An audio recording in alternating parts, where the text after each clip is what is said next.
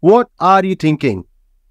What are you thinking all the time? Do you realize that nothing happens by this overthinking you are doing all the time? Have you got any results till date with this overthinking? No. Yeah, definitely no. First of all, you need to understand what do you want to achieve in your life. Note that down on a piece of paper.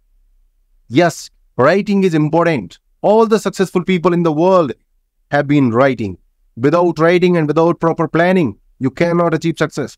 So the first thing, you need to write down on a piece of paper, what do you want to achieve in your life? Second, find the right mentor. Find the right mentor for yourself, because the right mentor will guide you, coach you, will tell you what mistakes are you making. Success is not permanent. Success is keep moving. And your coach, your mentor will make sure that you are moving.